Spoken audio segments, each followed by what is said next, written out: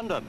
Valentine's Day at a famous West End club, an occasion when fashion pulled at the heartstrings of a star-studded gathering who had come to further the work of the National Association of Boys' Clubs. The fashion show, in the modern idiom, was presented by the Keystone Committee.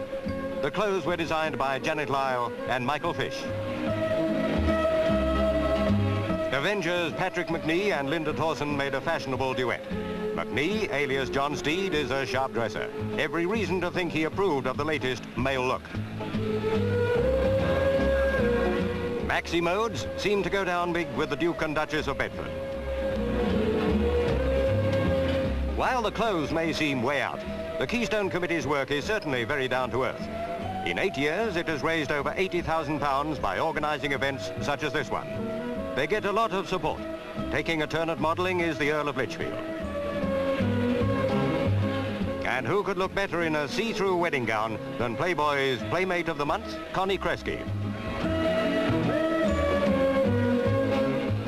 Valentine's Day and leap year, a surefire formula to get the power of romance into action.